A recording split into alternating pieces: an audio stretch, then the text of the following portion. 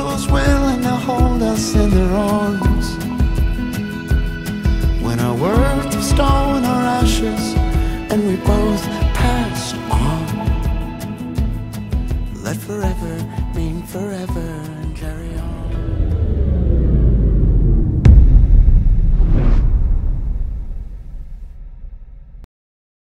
Welcome to another Watchman News review. So I will put the link to this item in the description of the video, as well as there is an Amazon affiliate link in the description of our videos.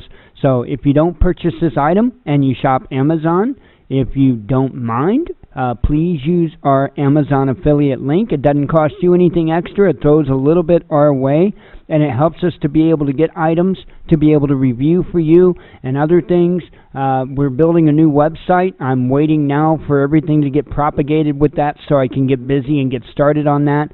But that hosting was able to be got by Amazon affiliate money. So it does go right back into the show, and it is highly, highly appreciated. So for those waiting for the website to get back up, bear with me. Be patient, please. We had a disaster, and we lost all 4 of our websites all at the same time on a home-based server. So I'm starting over from scratch. So bear with me while I get that done. Right now I'm waiting for everything to get all propagated and lined up so that I can actually get started in getting that website built. So anyway, let's get to this bag. So I already had shot some video down on the floor, and I opened the bag and I showed you everything that's in it. But before we get to that, I was going to take you to the Amazon page. So it's known as the M17 First Aid Kit. So it's $149.95, free shipping. It is not Prime eligible, unfortunately. However, it's well worth it. So we'll read what they have to say here in their notes. GI style issue bag itself can be carried by the carrying handle or the backpack straps. I show you that. The bag folds out in 3 ways for easy access to all the contents. The M17 measures 16 inches by 10 inches by 13.5 inches and weighs 12.25 pounds. It contains 120 items and used by combat-trained medics. So we can kind of go through the pictures here on the side. That is what it looks like opened up. That is what the contents look like. And I believe the rest are just images. So anyway, let me get back on that picture there. This kit is also called by another name. So, and that is down here, and they will tell you the FA110 by Elite First Aid. So that's also another way to look up this kit, is by the Elite First Aid FA110, but otherwise known as the M17. So now I've seen in the comments and the reviews that that some people say that the contents vary. I don't know. I only own one. I do know that they have a list here that supposedly entails all the contents of the bag. And while this list is very close, it's not right on target. Like, for instance, this list says that you get 2 irrigation syringes. My bag does not have any irrigation syringes. It also says somewhere that there is 2... let me find it here. Of course, that's the way it is. I know somewhere here it, yeah, here we go. Bleed stop bandages. Now, I will show you there's 5, like, bleed stops bandages in there, but I think what they're talking about here is kind of like the quick clot. And there isn't anything like that in the bag. So I just wanted to point that out. This list is pretty close, but there are some differences. Like I said, there's a couple of things that I don't have, but at the same time, there are a couple of things that I have more of what they say here is in the bag. So nonetheless, it's well worth it. It's well worth it. There's only one way, though, to show you what's in the bag, and that's to get down there and do it. So let's go ahead and do that now. Again, link is in the description. We'll see you on the floor. Okay, we're going to try this a little bit different with both audio and video, so hopefully it turns out okay. This is the bag in question right here. So let me go ahead and show you some features on the bag, and then we'll get it opened up and show you the inside. So anyway, I love this bag. Awesome, awesome bag. It's got a carry handle on top. It does have a couple of D-rings on the side so that you could put a shoulder strap on it if you'd like. But it also has backpack straps on the back. I really, really like that. Really set up well. It looks like it's made pretty well. I don't see any problems with the way that it's designed.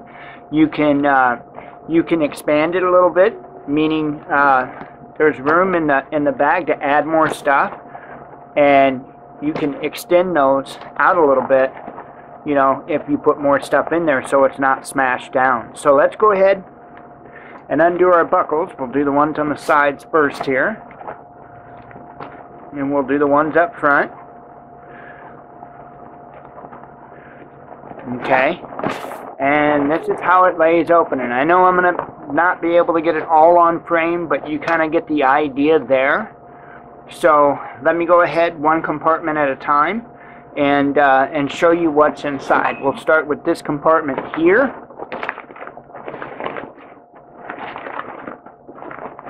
Kind of get that opened up a little bit so you can see a little better. Okay. Open this up. And I have been through and I kind of reorganized this stuff just a little bit, not a lot. So this here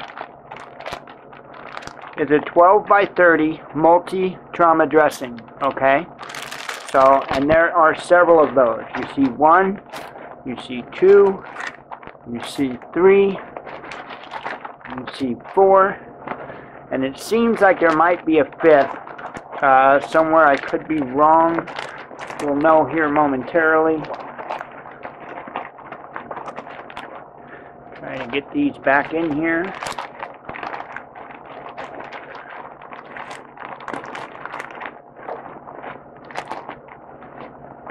That zipped up. Go to the next compartment.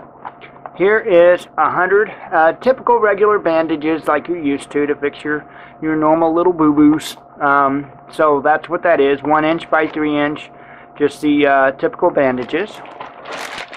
You get 3 instant ice compresses. There's 3 of them in there. Okay, here's the other multi-trauma dressing. I thought there was another one in there. So there are 5. Put that back in there. Here is 100 Q-tips in this bag right here.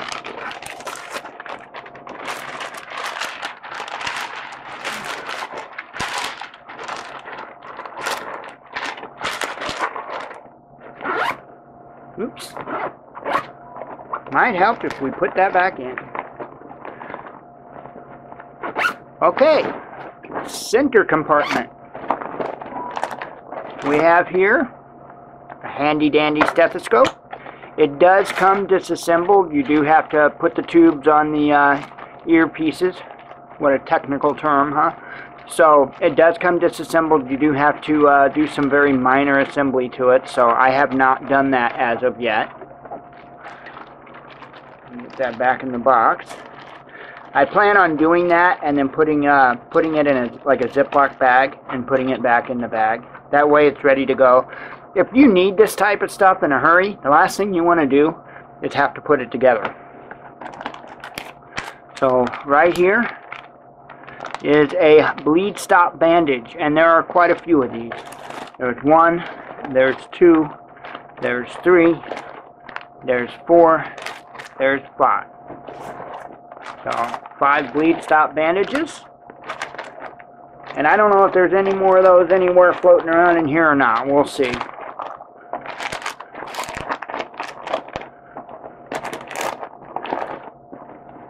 Can't quite remember. Okay. Next, you get 4 of these 4x4 gauze sponges. Oops. You get 2 triangular bandages. I have to look up how to use these yet. I'm not sure how to use these. You get 12, we always call these ace bandages, but elastic bandages. There's 10 in this box here, and then they had another 2 thrown in, so you get 12. You get 2 6-inch elastic bandages. Here are your gloves, your rubber gloves. And then you get 2 empty pill bottles, the bottle and the caps. So let's get this put back in here. And we'll move on to the next compartment.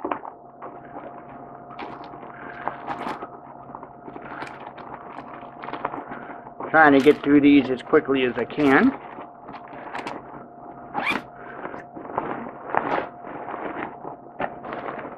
Next,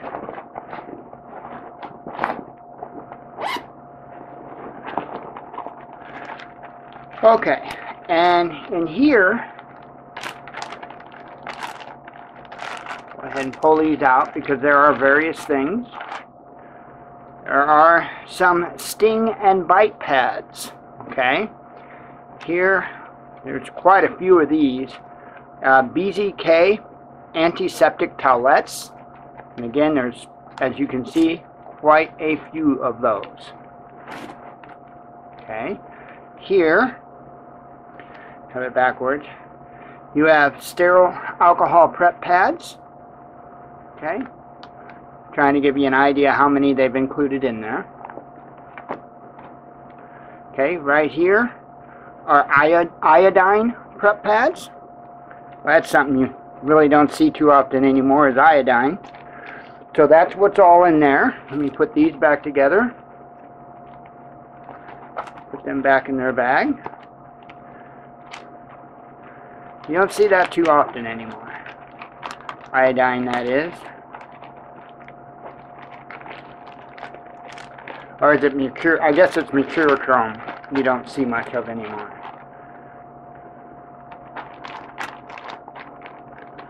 Haven't seen any of that since I was a kid, actually. Okay, this here did not come in the kit. Okay, this is a generic cat-style tourniquet. This did not come in the kit.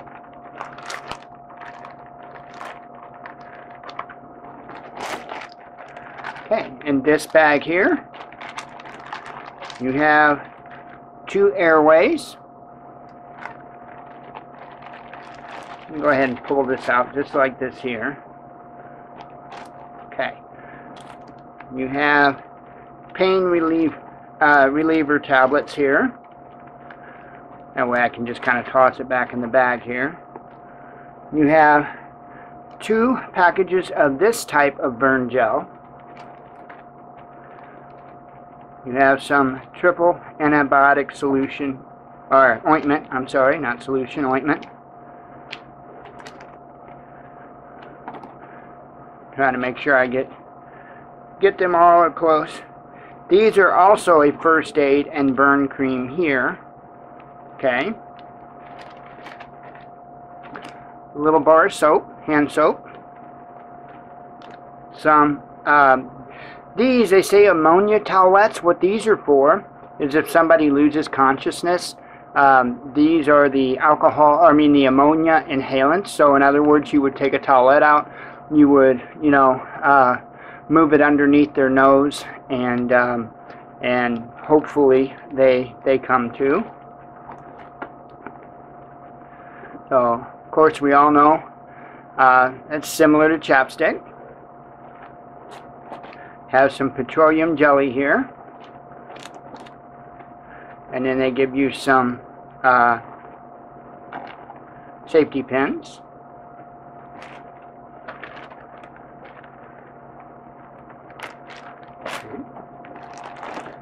Next bag in here. Now I'm just going to do the same. I'm going to put it back in as I go. This here is a combination ink pen and light. So, a little combination ink pen light.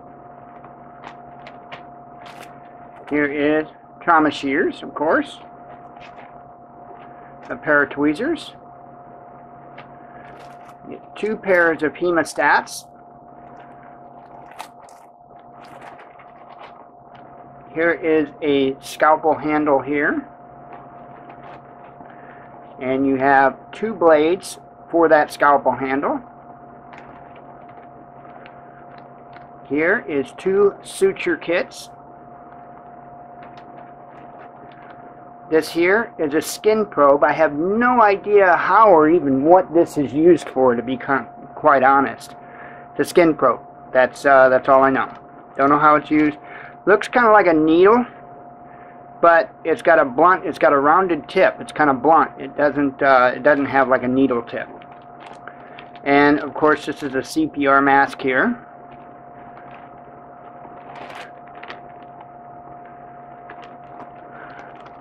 On to the next bag here, and we'll do the same. Pull it all out and go through it. Try to make it as less messy for me as possible. Okay, so in the tape rolls you have 2 tongue depressors and you have 5 rolls of medical tape.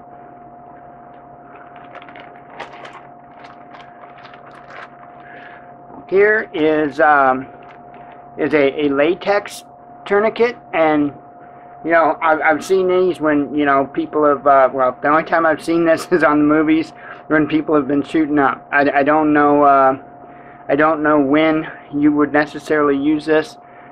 This video is not to give any type of medical advice whatsoever, because that would be the wrong thing for me to do. So anyway, it's a latex tourniquet. It is not the equivalent to something like a cat tourniquet, okay? You're not going to stop somebody from bleeding out with something like that. That I know I can tell you. Okay, these are 2x3 bandages. You get several of them there.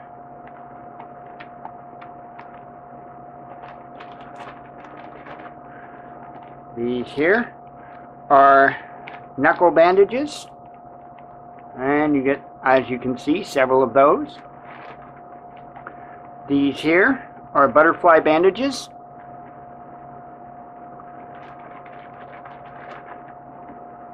Here is 2x2 gauze pads.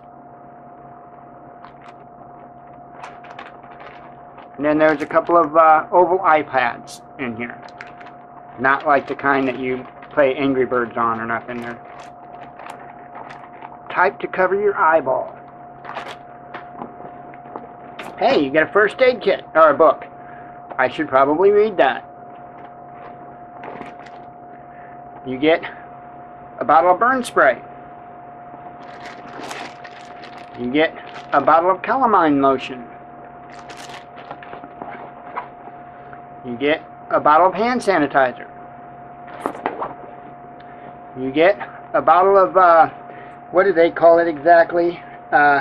Ophthalmic solution eye wash. So, get a bottle of that. Okay, that would be the contents of that compartment.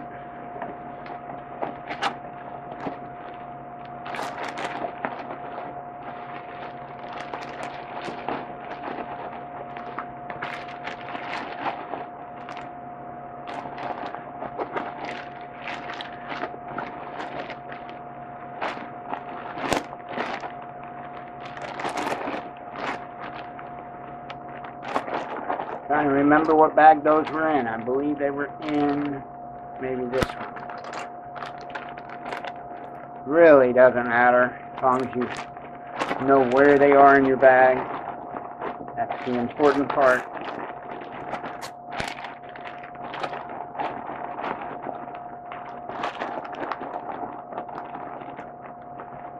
Okay, and the last compartment here. we are going to have quite a few abdominal pads, okay, 5x9 abdominal pads. I'm trying to say that correctly there. And you get a universal splint, okay. So that's what comes in there, with the exception of that cat tourniquet. I do recommend that you get a cat style tourniquet, multiple if you can. It goes back together rather easy. So you just flip the one over like that, and then you bring the top over, and what I do is I just simply kind of pull it around down on the sides here.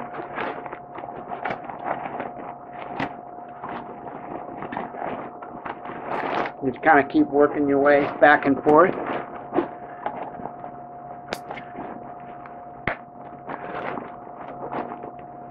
Clip your D-rings. And if you want to cinch it up a little bit, you can. But I would be mindful of this. You don't want to smash stuff, okay? Be a little mindful when you cinch it up. Don't get too crazy with it. A little hard to get a hold of that little short piece.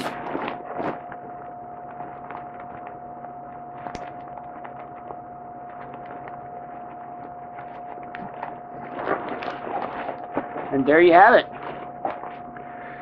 That is the first aid kit. So I would tell you what, I think it's an excellent kit. I think it's an excellent base to start out with.